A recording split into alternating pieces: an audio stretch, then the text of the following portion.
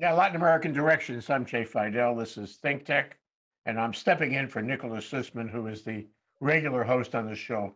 But I'm delighted to be able to talk to Juan Pablo Tello, who is an old friend through a number of shows that we had over the last year or two. So, Juan, it's so nice to talk to you. Welcome to the show. Hi, Jay. It's great to see you again and to be in the show again. Thanks for inviting me. So we're going to talk today about the elections, of course, which is it's kind of a it's a look through a keyhole to see all of Latin America and maybe North America just as well. But before we do that, I want to ask you about the paintings behind you because they're very captivating, and I want to know what they are and who did them and how you got them.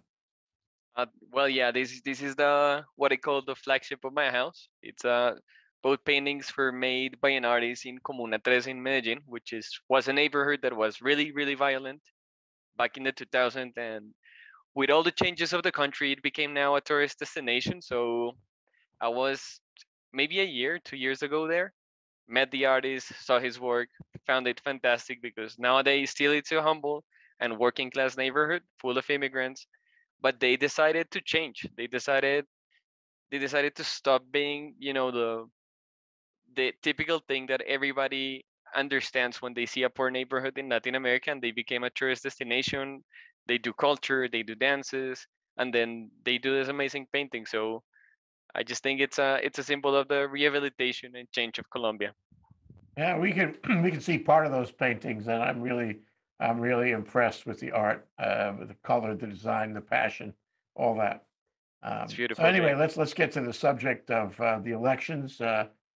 Nicholas Sussman has done two or three shows on the subject already, and I guess it involves everybody in Colombia. Now, you're a lawyer, you're a business lawyer. At the same time, you're very candid, and you see things clearly from the point of view of where the country and where Latin America is going. So I really am excited to talk to you about it.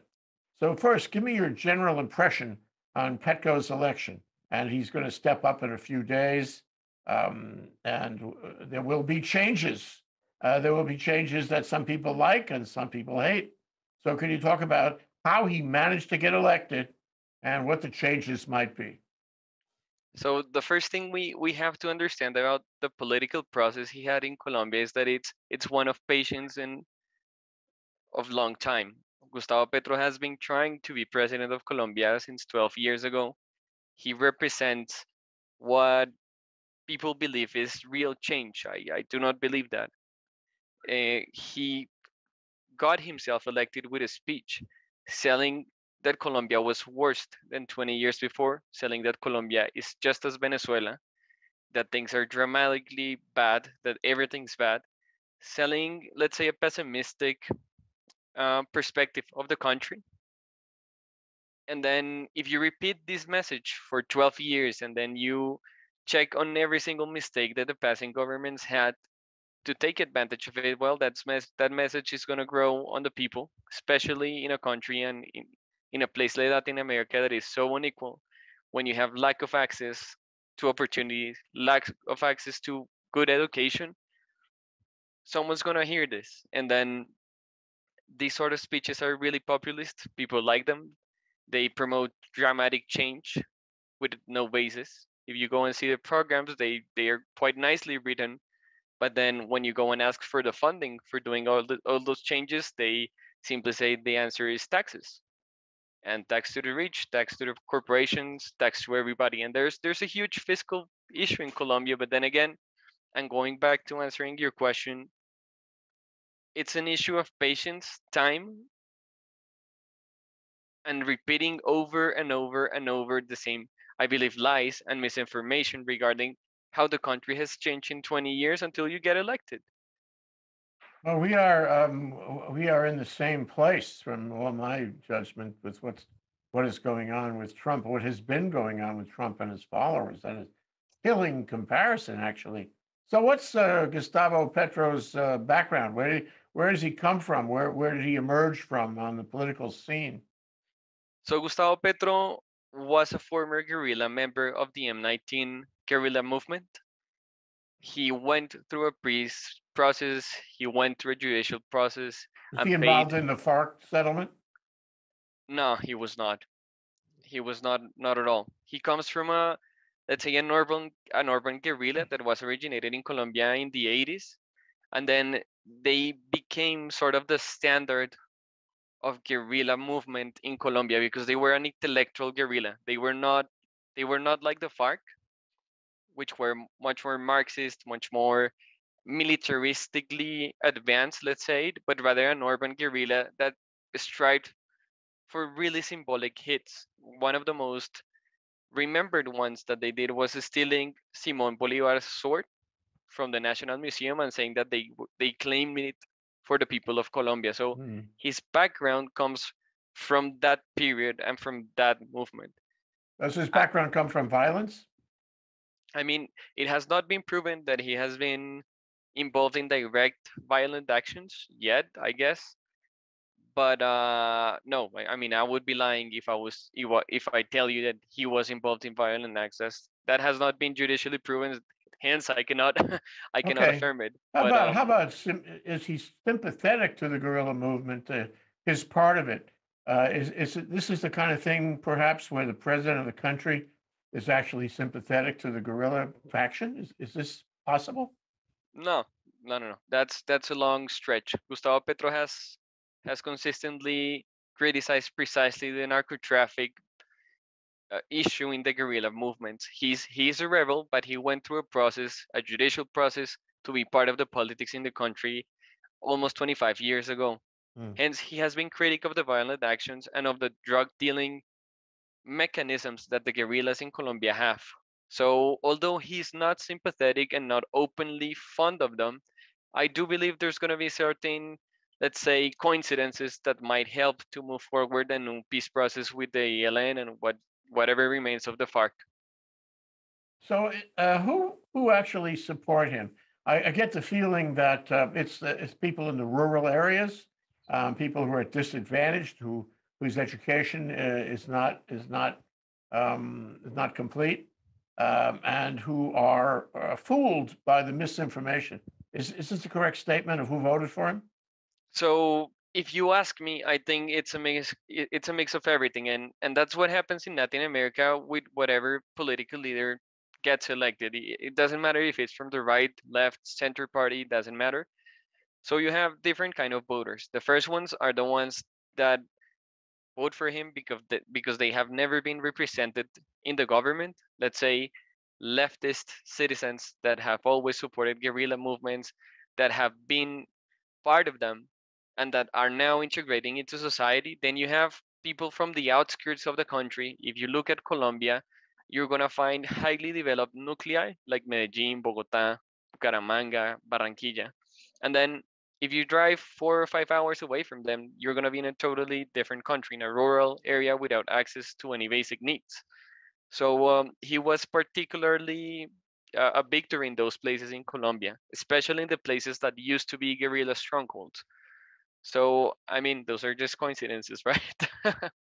Well, I mean, I'm an outsider completely, but it strikes me that in the conversations I've had with both you and Nicholas Sussman, the FARC settlement was a good thing. Colombia has been moving in the right direction. It has a democracy going on, and I wonder if this particular result in this election, this new president, is encouraging to you, or maybe not. Well, if you ask me, Jay, I'm not too fond of him, to be honest. He's the political candidate that I dreaded the most in the election, mainly because I believe he's a terrible administrator. He was a mayor of Bogota a couple of years ago, and honestly, there's a few little things to rescue from his administration. He was all about talking and politics in populist ideas that lacked funding, that lacked execution, that did nothing for the city. So my critic for him, my criticism for him comes from there. I do not believe he is the most prepared person nor the ideal person to handle Colombia in the moment as it is. It's been 20 years of advancement. It's been 20 years of changing things. I'm aware we still have a lot of challenges, especially inequality and lack of state presence, precisely in the areas where he got the most votes. but that doesn't mean things are are are being done wrong. They have to be corrected. They have to be maintaining certain aspects. But honestly, right now, if you want my optimistic view, I don't think he might be a threat to democracy in a sense that it's been 25 years since he's been playing the political game in Colombia.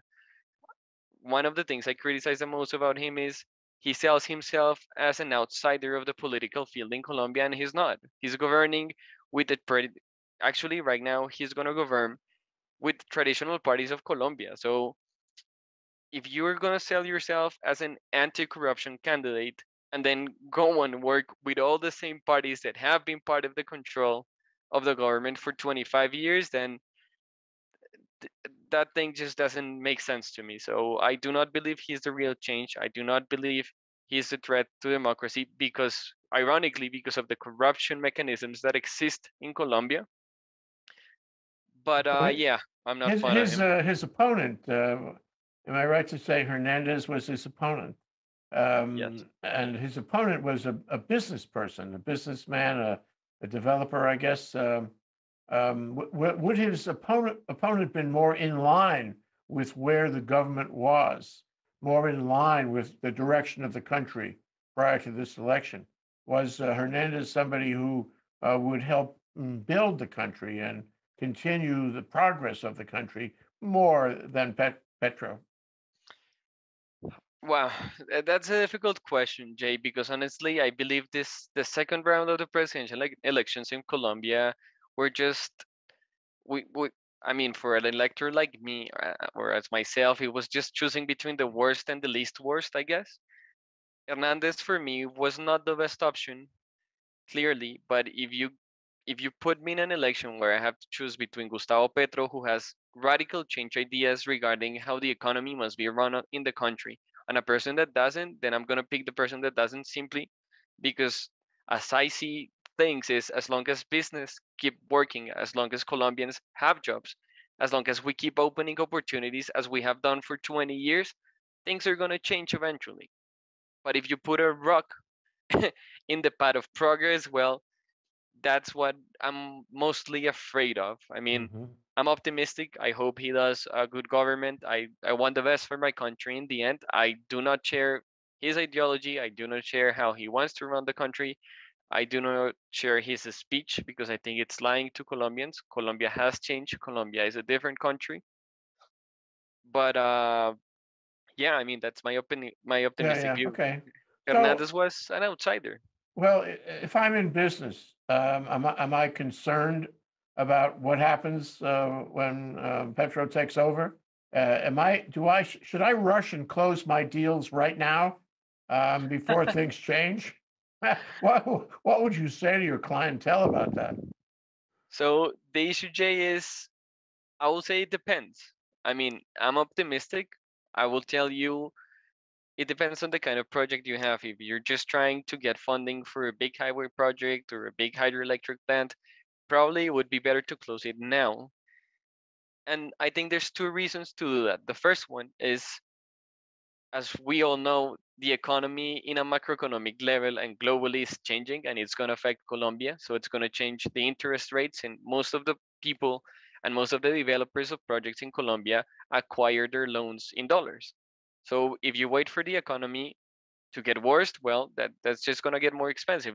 So the fastest you close your deal, the better.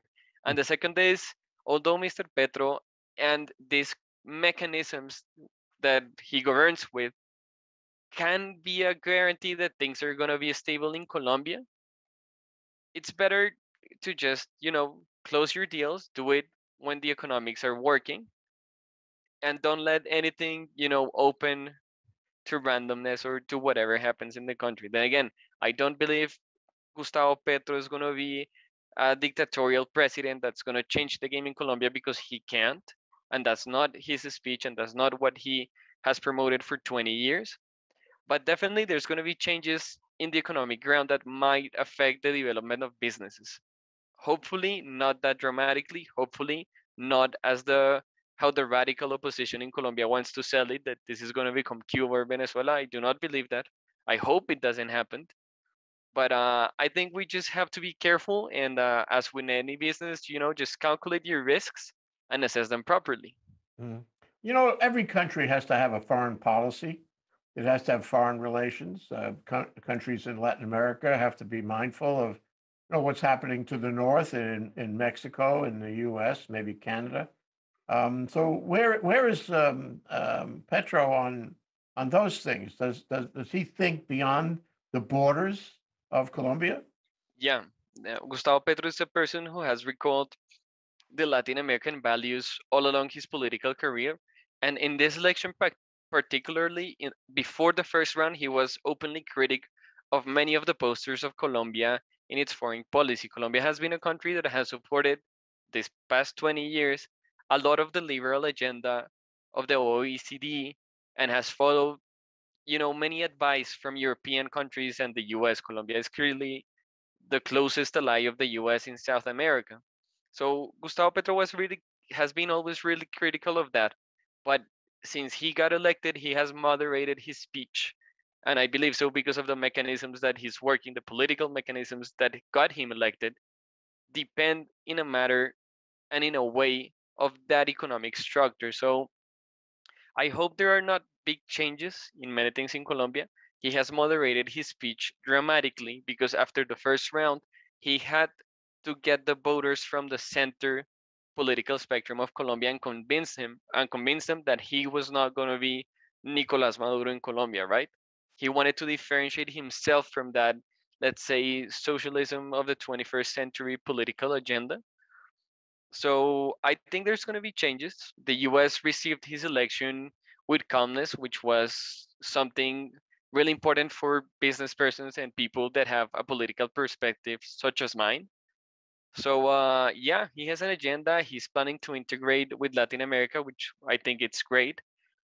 But hopefully, he does not leave behind all the good things that we have built in 20 years in the diplomatic scenario. That means good relations with the US, great relations with NATO, and great relation with the powerful economies of the continent. Colombia has been one of the powerhouses moving the continent along with Mexico, Chile, and Brazil the past years, and the Pacific Alliance is an example of that. So hopefully he does not leave that behind because it's an instrument that can be and should be used more to get our economy and move it. Well, we've talked about this before. We've talked about, the huge benefits that would result if Latin America would stabilize. And it seems to me that over our discussions, Colombia has been relatively stable. It may not be as stable in the future as it has been over the past couple of decades, but still, it's a keyhole into the future of Latin America. And to the extent that it is stable, to the extent that it sheds stability on other countries and becomes an economic, political leader, then that would bring Latin America into being a cohesive continent, a continent that can do big business around the world with its resources and trade possibilities and all that. But to the extent that Petro isn't really there for that, I wonder what we can learn about the political events in other countries. For example, Brazil. We talked about Brazil before the show, and Brazil is moving to the left right now. Is this a good thing? Is this something that would work in favor of a consolidated Latin America? Honestly, Jay, I don't think so. So there's two things that we have to analyze when we see Gustavo Petro's election along with the elections in Brazil, Jair Bolsonaro and Luis Ignacio Lula da Silva. And this is the result of inequality and lack of opportunities. Every time when the people's hungry, when people lack opportunities, when people do not see a possibility to advance, to progress, to have a better life, a better quality standard, then they are going to be prone to admit extremist speeches. That works for leftist and radical right speeches. I mean, Bolsonaro is an example of that, right? But I do believe that if these speeches keep winning in Latin America, and they keep with economic programs that just literally bleed out the finances of the countries, then nothing good's gonna come out of that, right? And you can see that even in Brazil, in the later years of the Partido dos Trabalhadores in Brazil, well, things were not working quite well. Brazil had huge corruption scandals that actually splashed all over Latin America. So I do not believe that Lula winning in Brazil is a good thing. I don't think Petro is ideal candidate for Colombia, although there's a silver lining regarding stability, Jay. And I have to rescue this. And is if a leftist president is elected in Colombia and then he can govern wrong or right, whatever he does, but the country keeps being peaceful, then I think there's a silver lining there for Colombian democracy. Because it would be a proof that his speech that got him elected, that Colombia was a dictatorship of 100 years of the traditional political class, it's going to be a lie because it is. So if you ask me, I do not believe they are the best option for Latin America. I clearly don't believe it. But if they do it and they govern peacefully, and we can change in the next elections, probably in the following years, and we keep having these discussions, then that's going to say something about Latin American democracies, and it's that we are ready to finally transcend and get away from the dependence of the person that's sitting in the president's chair. What I want to mean with this is, if as a country, Colombia, and as a continent or subcontinent, Latin America, finally gets to the point where it doesn't matter who sits on the president's chair in each country, because there's going to be state politics, then it's going to be a good thing. I'm not sure we're there yet. I hope that's the case, because if that's the case, then that means Colombia has grown and changed over these 20 years and is ready to accept different political perspectives without affecting the political and the state politics, to know where we're going, to aim for something independently from which political perspective you come from. Now, if you ask me what happens between Brazil and Colombia, what are the similarities, I'm going to tell you what I believe is the biggest problem in Latin America is lack of access to opportunities. If you see Brazil and Colombia in their electoral maps, it's just a matter of understanding what happens in each region, and it's going to be the same issue. If you go to the south of Brazil, Sao Paulo, Rio de Janeiro, Curitiba, all these places, they have huge development indexes, access to opportunities. They cover every basic need. If you go to the north of Brazil, it's going to be a completely different country, and it's exactly what happens here. If you're in the nuclei of development, it's going to be fine. You're going to have access to your opportunity. There's poverty, of course. We have to work on that, but it's a radical difference between the points of the country that are hugely developed and the ones that are not. And I think that's precisely what causes that these speeches are sold in the electors of in Latin American electors. The purple represents the Petro community, Petro voters, and the yellow and the yellow colors represent the Hernandez community, and the Petro community won. So does this map, does it work similar to the way the U.S. map works now, where you have red and blue states, where you have divisiveness, where you have we have two countries operating within the country? Is that a dark possibility for Colombia? Because it's happening in the U.S. for sure. You get to television, you know what I mean. We have huge divisiveness. Aside from disparity, we have that too. But we're not heading anywhere good. And so the question is whether the you know the phenomenon is similar in the U.S. and in Colombia and maybe other countries also in Latin America. Yes, I mean, Colombia has a long history of polarization. It's been 200 years of civil and political conflict that we have resolved bit by bit every now and then. But yes, Jay, the answer is it's totally correct. The difference is that here in Colombia, you don't get a uniformity within the states, but rather a slight majority inside each of the states. If you go, or the departments that are the political divisions here in Colombia, if you go and check on the departments, it depends where you are. So you have a place like Antioquia, which is like the stronghold of the right of Colombia, where Álvaro Uribe Vélez is from. That's going to be a department that's always going to support the rightist parties in Colombia, right? But if you see just to the left of Antioquia, you have Chocó, which is the place that is the most dark purple in the map, is one of the poorest departments in Colombia. So yes, we're living that. It happens even between departments and between and inside departments inside cities. You can see how the electorate is divided depending on their access to opportunities and the development indexes um, in which every elector lives. That does not mean that someone that has access to opportunities, that has been a privileged person, is not going to vote for Gustavo Petro or Rodolfo Fernandez. I mean, there's everything, a little bit of everything in each political camp, let's call it. But certainly we have polarization, and we have polarization between the people that believe that something was being done properly in the past 20 years and the ones that don't. And I say this in such a general way because if you ask most of the Colombians, they do not like the candidates. They just have to choose between what's less worse or what they consider is not that bad. Well, we have a different kind of thing. We have ideological divisions.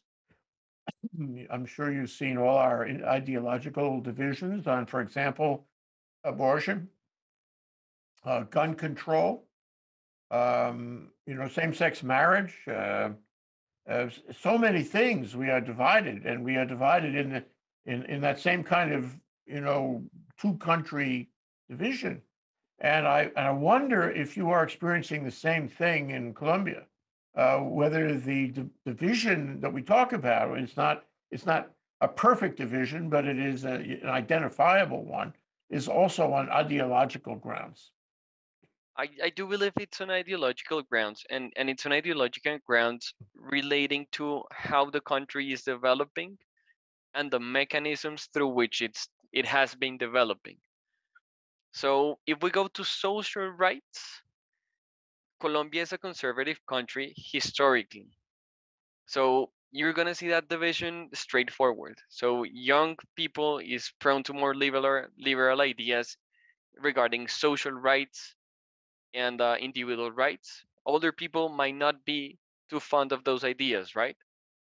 But if you ask me, I would say the biggest division in Colombia would be the persons that supported how things were being run and the ones that don't.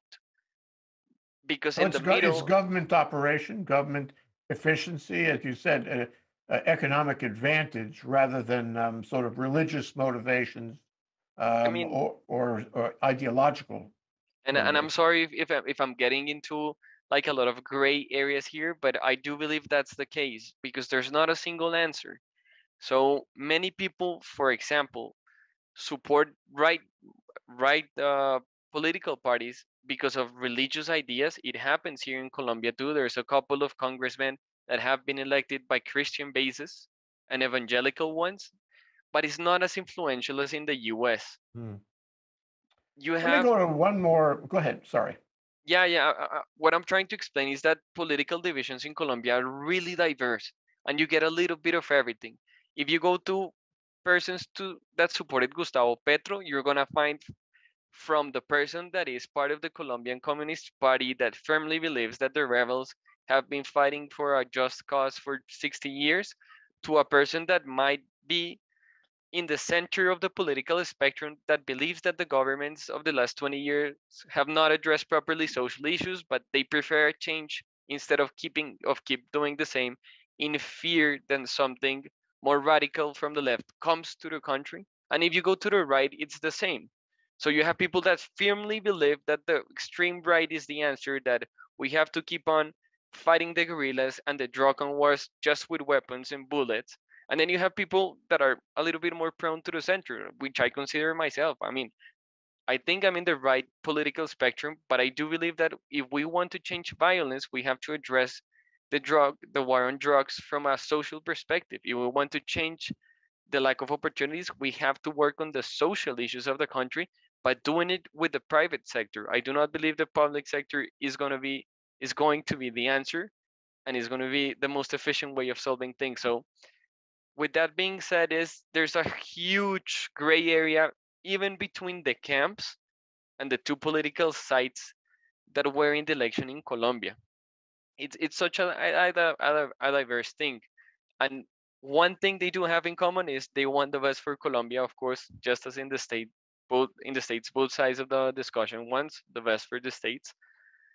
But yeah, that's how it goes. It's crazy because you get people from a religious background that vote for the left, and people from a religious background that vote for the right. So there's not like a clear consensus, No, but but rather, I'm wondering if other countries in Latin America have the same kind of division, the same kind of like grayscale division, where it's hard to find a hard boundary.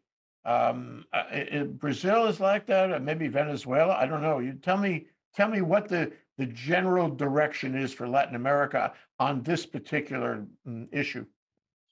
yeah. So if I believe there's two discussions. The first one is the economic one, and because of the influence of the socialism of the 21st century that Hugo Chavez campaigned all along Latin America, there's a huge discussion in Latin America between what leftists called neoliberalism and then a more central and planned economy perspective. So that's one big difference. You can put whatever kind of social perspective or angles you have there. So either you believe that private enterprises and working with the private sector works and has worked, or you don't. And you believe that is the state that has to plan, that has to be a more centralized economy, such as the one that was promoted by those ideals, right? So I think that's the first division. And then you have the second one, which is a cultural one. And it goes in a way in the discussion with individual and social rights. So that's two different things because you get people that support abortion in Colombia that are from the right and are from the left, and then you get people that do not support abortion that are from the left and from the right. So it's quite different, and most of Latin America works this way. And I think this happens because of the different perspectives and opportunities people have. If you ask myself, I do believe a liberal economy is the way to keep on building the country, such as we have done in the past 20 years. But I do believe that social policies and individual rights are hugely important, especially in Colombia. The right to abortion is one of the ways to escape the poverty traps. Colombia and most of Latin America is not like the States where you can have a minimum wage job and you can get a car, you can get a house, you can survive, right? Here, if you get two childs, if you're a woman, you get pregnant and you have two children, chances are you and your next 10 generations are going to be poor. So social rights have a huge impact in economic development. So with all this being said, and sorry, Jay, I know I usually talk a lot, is what I No, want to say you're is, very passionate about it, and I and I sense in you a very strong feeling to do what you can do for the benefit of Colombia and to make it a better place. But it may not work out the way you want. On, I'm sorry to tell you, it may that's true. not be a perfect result. So my question to you: here you are. You've been thoughtful and passionate about it. You're fully informed about it. You think about it, and I know this not only from discussion today, but every time we have talked. And the question is, what are you doing in order to move Colombia in the right direction? So I believe in work, Jay. I believe that hard work, toil, and grinding, it's the answer. I believe building companies and giving employment is the most social action you can take in your life. I do not believe the state has to answer for those things. I think the state has to cover the basic things that every human person needs to decide what to do with his life. But honestly, just work, Jay. I'm an optimistic person, is what I tell you. I am not fond of the government right now. I am not fond of the ideas they have. That doesn't mean I'm gonna run away from Colombia in 1 or 2 years. I want to keep building this country, and I would like to have that silver lining that I told you. Hopefully, we do not depend so much on the person that's sitting on the presidency. And what am I doing? Working, trying to close deals, getting new clients, and telling them that Colombia is now a stable country, that despite the elections, our institutions have changed this past 20 years. And hopefully that's gonna keep us going on track, and the reflection I was doing after the election was, if we managed to survive through almost 70 years of a bloodbath between the guerrillas and the army, and then we got the drug cartels, and then we have the FARC, we can survive 4 years of a bad government. So I don't think it's that bad. I believe Colombians are really prone to hard work, are people that likes to earn things, not to be given to them. And yes, what am I doing? Working, believing in my country, and hopefully there's that silver lining, and in 4 years we get to elect a better president as a show of what's Latin America's oldest democracy, which is Colombia, is, right? Are you unique, or do you know a lot of people who feel the same way you do? So I come from a business context. My dad was also a businessman. Most of the people I move around are business persons that are working for the country. So they feel the same. They think until they are not giving enough evidence that their freedom and their things are not going to go south, they are going to keep on building Colombia. Because honestly, Jay, we've been through worst. Now, let me ask you this too. We live in a world where borders are porous. We live in a world where Vladimir Putin can and does affect American elections.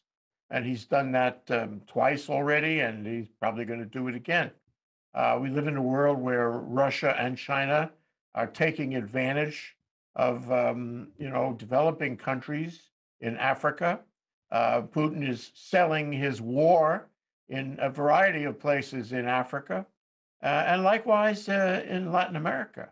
And I wonder if this is happening in Colombia or any of the countries we've mentioned that you know about, and whether you have any concern that that Russia, China, or anyone else could come in and skew the process that you're talking about. We've been talking about mostly domestic affairs in Yeah. Colombia.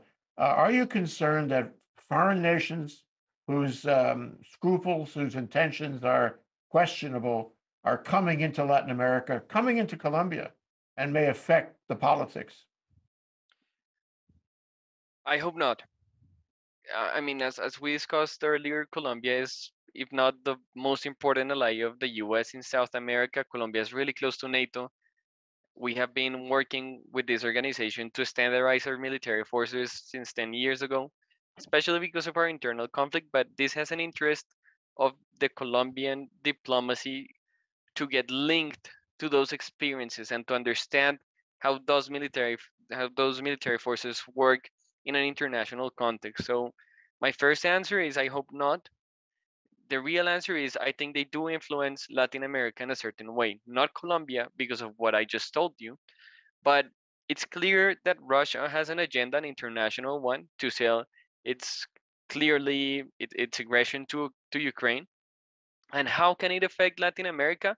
I mean, I hope we don't get to the point to something similar like the 60s, where we had missiles pointing to the US from Cuba and causing a huge alarm in the world. But I think that's a probability. Putin is cornered.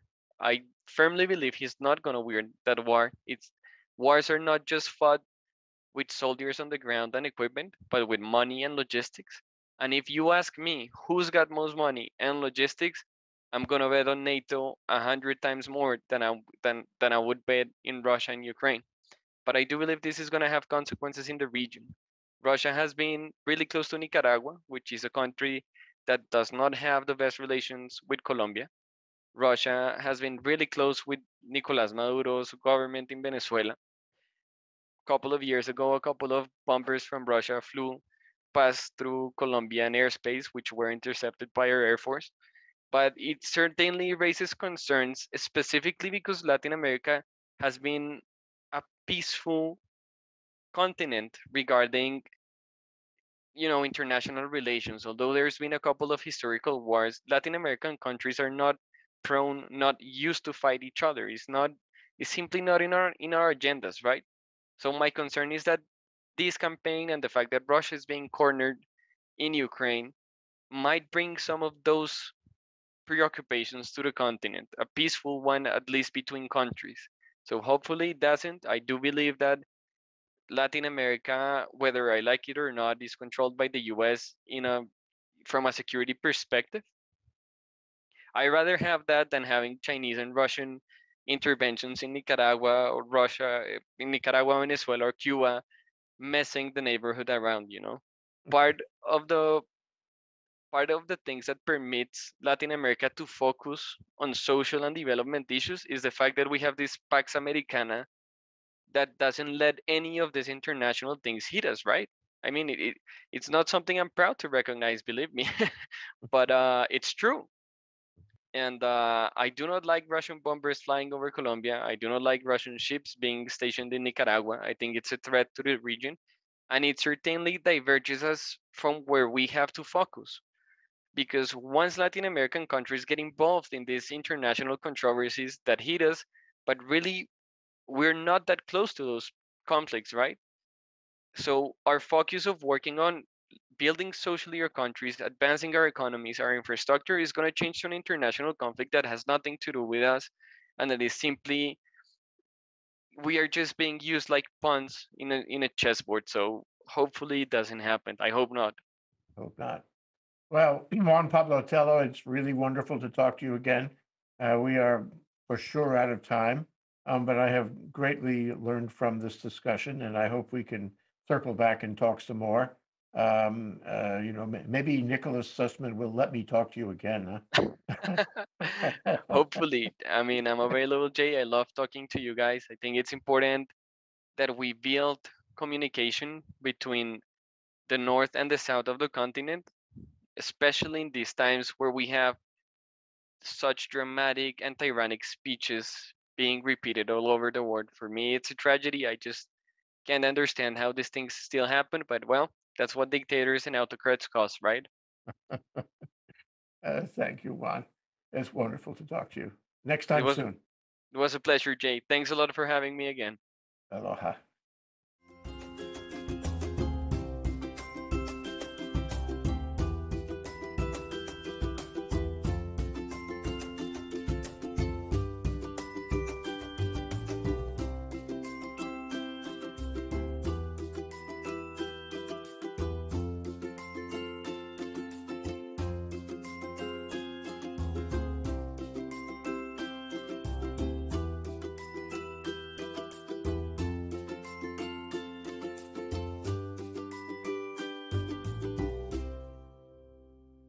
Thank you so much for watching Think Tech Hawaii. If you like what we do, please like us and click the subscribe button on YouTube and the follow button on Vimeo. You can also follow us on Facebook, Instagram, Twitter, and LinkedIn, and donate to us at thinktechhawaii.com. Mahalo.